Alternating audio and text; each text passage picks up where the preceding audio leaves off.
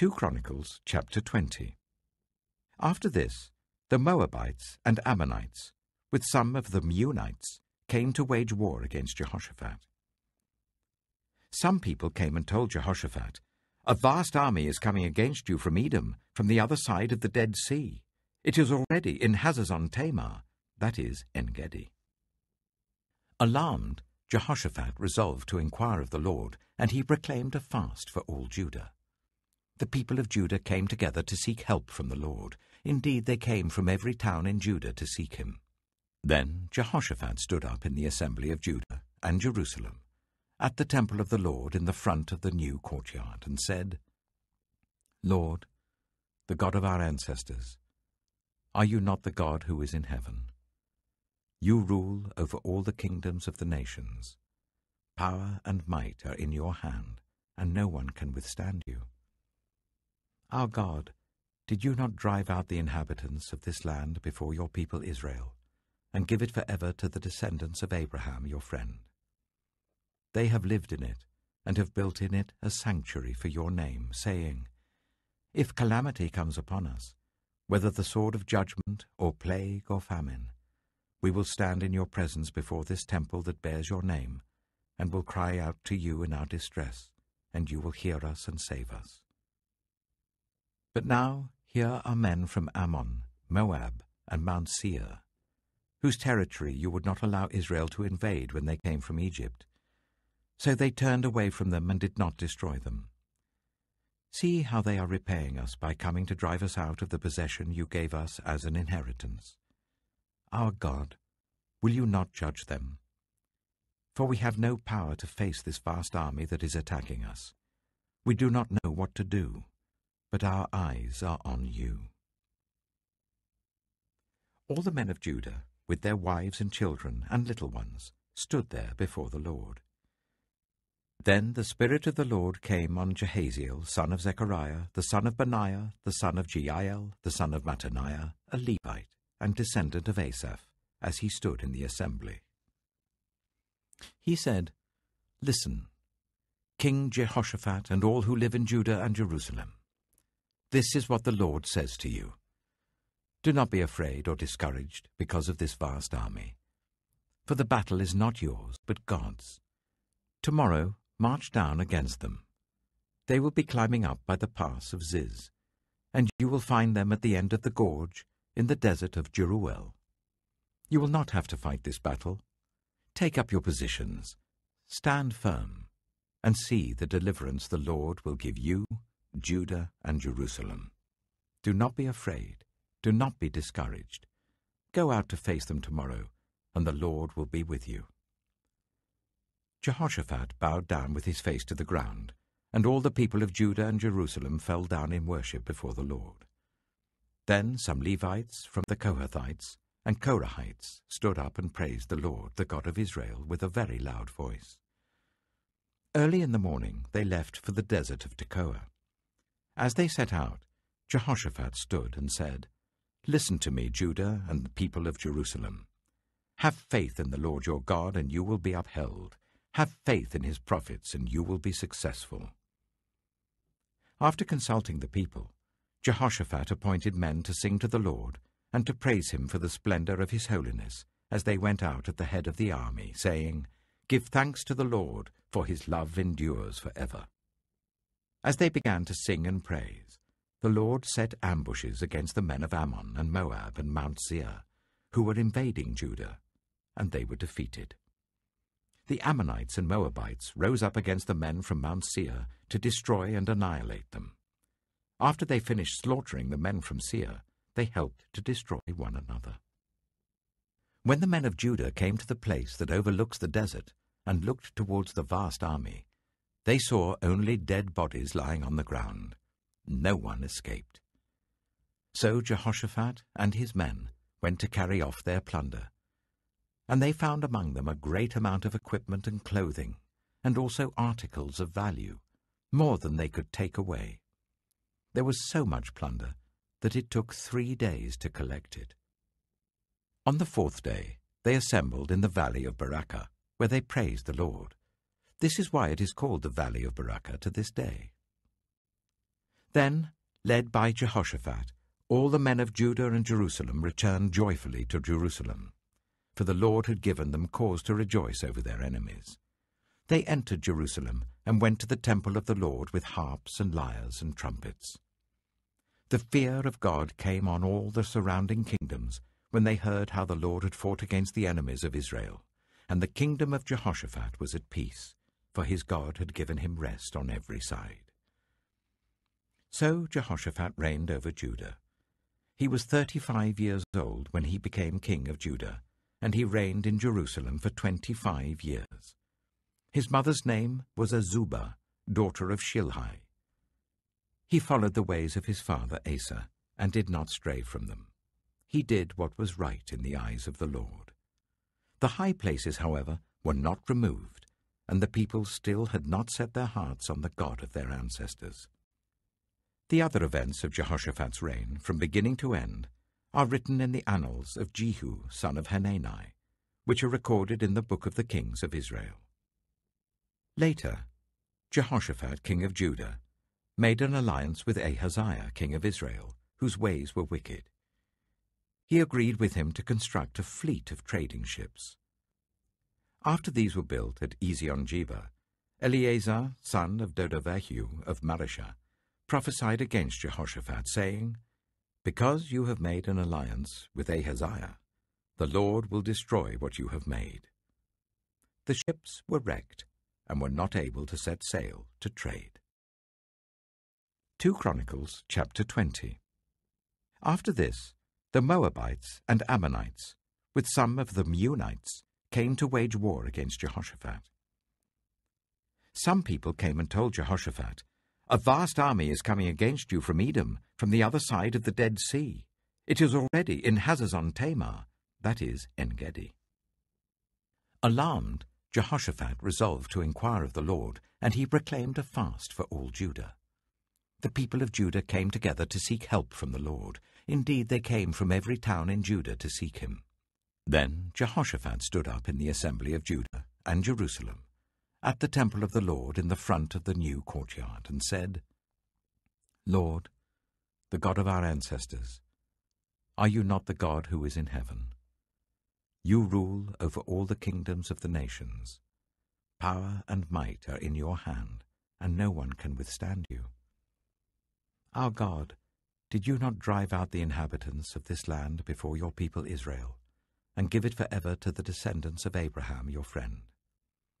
They have lived in it, and have built in it a sanctuary for your name, saying, 'If calamity comes upon us, whether the sword of judgment, or plague, or famine, we will stand in your presence before this temple that bears your name, and will cry out to you in our distress, and you will hear us and save us.'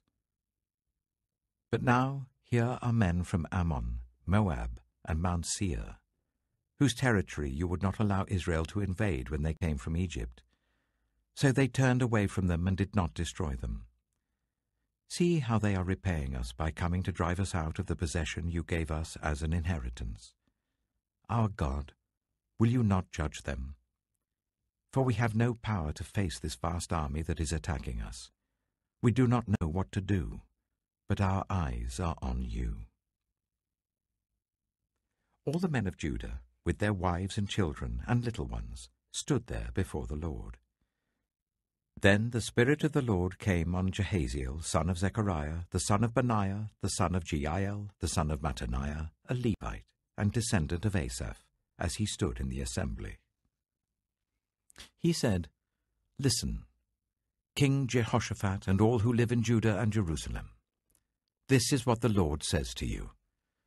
Do not be afraid or discouraged because of this vast army, for the battle is not yours, but God's. Tomorrow march down against them. They will be climbing up by the pass of Ziz, and you will find them at the end of the gorge in the desert of Jeruel. You will not have to fight this battle. Take up your positions, stand firm, and see the deliverance the Lord will give you, Judah and Jerusalem. Do not be afraid, do not be discouraged. Go out to face them tomorrow, and the Lord will be with you." Jehoshaphat bowed down with his face to the ground, and all the people of Judah and Jerusalem fell down in worship before the Lord. Then some Levites from the Kohathites and Korahites stood up and praised the Lord, the God of Israel, with a very loud voice. Early in the morning they left for the desert of Tekoa. As they set out, Jehoshaphat stood and said, "Listen to me, Judah and the people of Jerusalem. Have faith in the Lord your God, and you will be upheld. Have faith in his prophets, and you will be successful." After consulting the people, Jehoshaphat appointed men to sing to the Lord and to praise him for the splendor of his holiness as they went out at the head of the army, saying, "Give thanks to the Lord, for his love endures forever." As they began to sing and praise, the Lord set ambushes against the men of Ammon and Moab and Mount Seir, who were invading Judah, and they were defeated. The Ammonites and Moabites rose up against the men from Mount Seir to destroy and annihilate them. After they finished slaughtering the men from Seir, they helped to destroy one another. When the men of Judah came to the place that overlooks the desert and looked towards the vast army, they saw only dead bodies lying on the ground. No one escaped. So Jehoshaphat and his men went to carry off their plunder, and they found among them a great amount of equipment and clothing, and also articles of value, more than they could take away. There was so much plunder that it took 3 days to collect it. On the 4th day they assembled in the valley of Barakah, where they praised the Lord. This is why it is called the valley of Barakah to this day. Then, led by Jehoshaphat, all the men of Judah and Jerusalem returned joyfully to Jerusalem, for the Lord had given them cause to rejoice over their enemies. They entered Jerusalem and went to the temple of the Lord with harps and lyres and trumpets. The fear of God came on all the surrounding kingdoms when they heard how the Lord had fought against the enemies of Israel, and the kingdom of Jehoshaphat was at peace, for his God had given him rest on every side. So Jehoshaphat reigned over Judah. He was 35 years old when he became king of Judah, and he reigned in Jerusalem for 25 years. His mother's name was Azubah, daughter of Shilhi. He followed the ways of his father Asa, and did not stray from them. He did what was right in the eyes of the Lord. The high places, however, were not removed, and the people still had not set their hearts on the God of their ancestors. The other events of Jehoshaphat's reign, from beginning to end, are written in the annals of Jehu, son of Hanani, which are recorded in the book of the kings of Israel.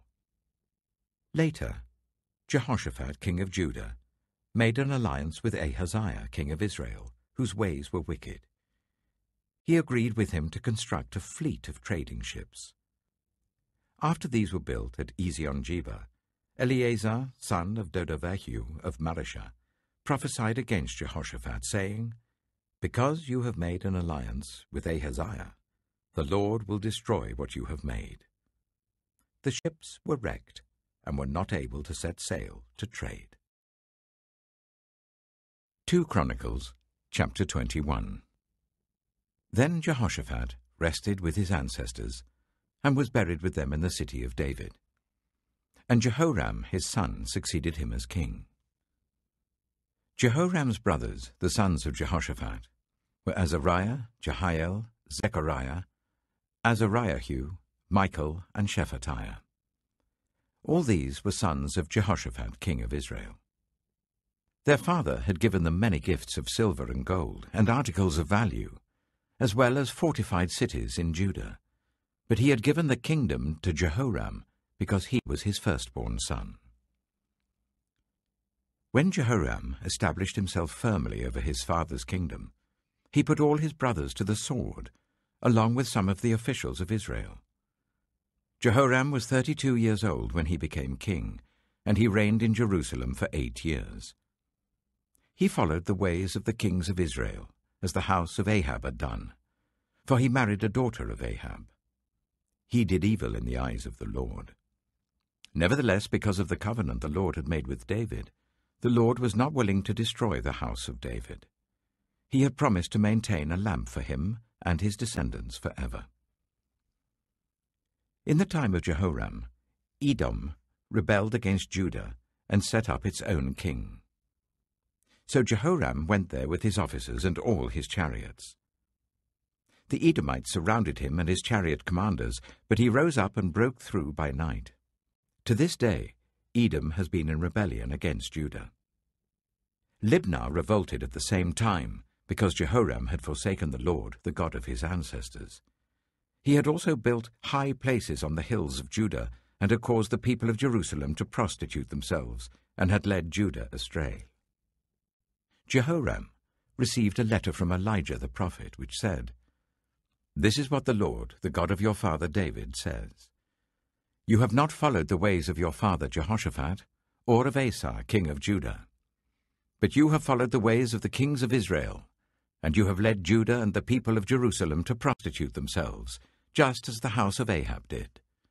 You have also murdered your own brothers, members of your own family, men who were better than you. So now the Lord is about to strike your people, your sons, your wives, and everything that is yours with a heavy blow. You yourself will be very ill with a lingering disease of the bowels, until the disease causes your bowels to come out." The Lord aroused against Jehoram the hostility of the Philistines and of the Arabs who lived near the Cushites. They attacked Judah, invaded it, and carried off all the goods found in the king's palace, together with his sons and wives. Not a son was left to him, except Ahaziah the youngest. After all this, the Lord afflicted Jehoram with an incurable disease of the bowels. In the course of time, at the end of the 2nd year, his bowels came out because of the disease, and he died in great pain. His people made no funeral fire in his honor, as they had for his predecessors. Jehoram was 32 years old when he became king, and he reigned in Jerusalem for 8 years. He passed away to no one's regret, and was buried in the city of David, but not in the tombs of the kings. 2 Chronicles chapter 22. The people of Jerusalem made Ahaziah, Jehoram's youngest son, king in his place, since the raiders who came with the Arabs into the camp had killed all the older sons. So Ahaziah, son of Jehoram, king of Judah, began to reign. Ahaziah was 22 years old when he became king, and he reigned in Jerusalem for 1 year. His mother's name was Athaliah, a granddaughter of Omri. He too followed the ways of the house of Ahab, for his mother encouraged him to act wickedly. He did evil in the eyes of the Lord, as the house of Ahab had done, for after his father's death they became his advisers, to his undoing. He also followed their counsel, when he went with Joram, son of Ahab, king of Israel, to wage war against Hazael, king of Aram, at Ramoth-Gilead. The Arameans wounded Joram. So he returned to Jezreel to recover from the wounds they had inflicted on him at Ramoth in his battle with Hazael, king of Aram. Then Ahaziah, son of Jehoram, king of Judah, went down to Jezreel to see Joram, son of Ahab, because he had been wounded. Through Ahaziah's visit to Joram, God brought about Ahaziah's downfall. When Ahaziah arrived, he went out with Joram to meet Jehu, son of Nimshi, whom the Lord had anointed to destroy the house of Ahab. While Jehu was executing judgment on the house of Ahab, he found the officials of Judah and the sons of Ahaziah's relatives, who had been attending Ahaziah, and he killed them. He then went in search of Ahaziah, and his men captured him while he was hiding in Samaria. He was brought to Jehu and put to death. They buried him, for they said he was a son of Jehoshaphat, who sought the Lord with all his heart. So there was no one in the house of Ahaziah powerful enough to retain the kingdom. When Athaliah, the mother of Ahaziah, saw that her son was dead, she proceeded to destroy the whole royal family of the house of Judah. But Jehosheba, the daughter of King Jehoram, took Joash, son of Ahaziah, and stole him away from among the royal princes who were about to be murdered, and put him and his nurse in a bedroom. Because Jehosheba, the daughter of King Jehoram, and wife of the priest Jehoiada, was Ahaziah's sister, she hid the child from Athaliah, so that she could not kill him. He remained hidden with them at the temple of God for 6 years, while Athaliah ruled the land. Acts, chapter 20. When the uproar had ended, Paul sent for the disciples, and after encouraging them, said goodbye and set out for Macedonia. He travelled through that area, speaking many words of encouragement to the people, and finally arrived in Greece, where he stayed 3 months. Because some Jews had plotted against him just as he was about to sail for Syria, he decided to go back through Macedonia. He was accompanied by Suchet, son of Pyrrhus from Berea, Aristarchus and Secundus from Thessalonica, Gaius from Derbe, Timothy also, and Tychicus and Trophimus from the province of Asia. These men went on ahead and waited for us at Troas. But we sailed from Philippi after the festival of unleavened bread, and 5 days later joined the others at Troas, where we stayed 7 days.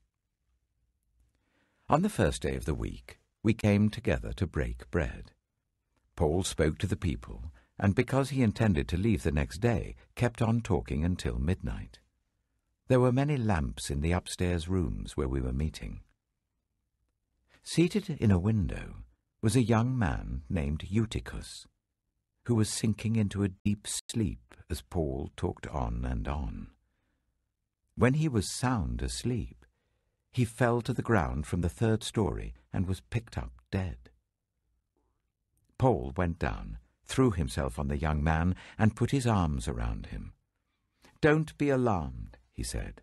"He's alive." Then he went upstairs again and broke bread and ate. After talking until daylight, he left. The people took the young man home alive and were greatly comforted. We went on ahead to the ship and sailed for Assos, where we were going to take Paul aboard. He had made this arrangement because he was going there on foot. When he met us at Assos, we took him aboard and went on to Mytilene. The next day we set sail from there and arrived off Chios. The day after that we crossed over to Samos, and on the following day arrived at Miletus. Paul had decided to sail past Ephesus to avoid spending time in the province of Asia, for he was in a hurry to reach Jerusalem, if possible, by the day of Pentecost. From Miletus, Paul sent to Ephesus for the elders of the church. When they arrived, he said to them, "You know how I lived the whole time I was with you, from the first day I came into the province of Asia. I served the Lord with great humility and with tears, and in the midst of severe testing by the plots of my Jewish opponents. You know that I have not hesitated to preach anything that would be helpful to you, but have taught you publicly, and from house to house. I have declared to both Jews and Greeks that they must turn to God in repentance and have faith in our Lord Jesus. And now, compelled by the Spirit, I am going to Jerusalem, not knowing what will happen to me there. I only know that in every city the Holy Spirit warns me that prison and hardships are facing me. However, I consider my life worth nothing to me. My only aim is to finish the race and complete the task the Lord Jesus has given me, the task of testifying to the good news of God's grace. Now I know that none of you among whom I have gone about preaching the kingdom will ever see me again. Therefore I declare to you today that I am innocent of the blood of any of you, for I have not hesitated to proclaim to you the whole will of God.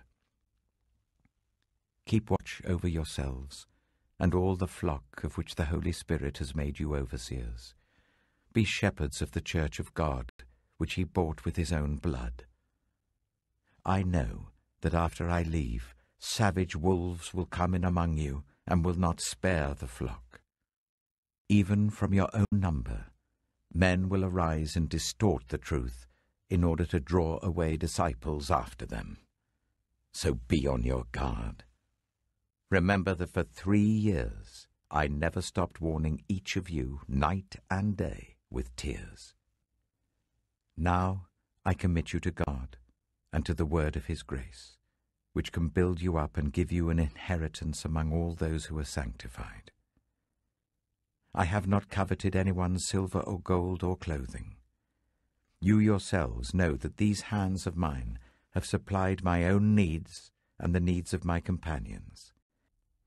In everything I did, I showed you that by this kind of hard work we must help the weak, remembering the words the Lord Jesus himself said, "It is more blessed to give than to receive." When Paul had finished speaking, he knelt down with all of them and prayed. They all wept as they embraced him and kissed him. What grieved them most was his statement that they would never see his face again. Then they accompanied him to the ship.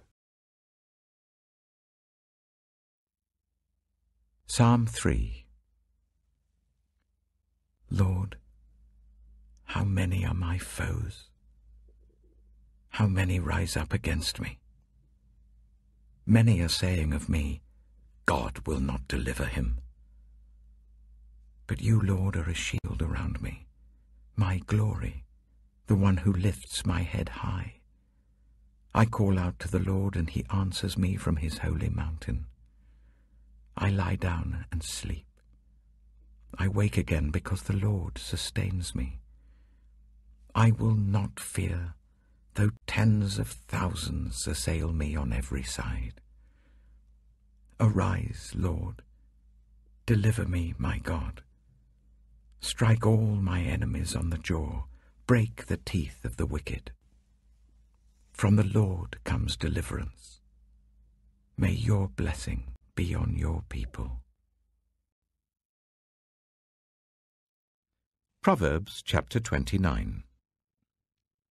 Whoever remains stiff-necked after many rebukes will suddenly be destroyed, without remedy. When the righteous thrive, the people rejoice. When the wicked rule, the people groan. A man who loves wisdom brings joy to his father, but a companion of prostitutes squanders his wealth.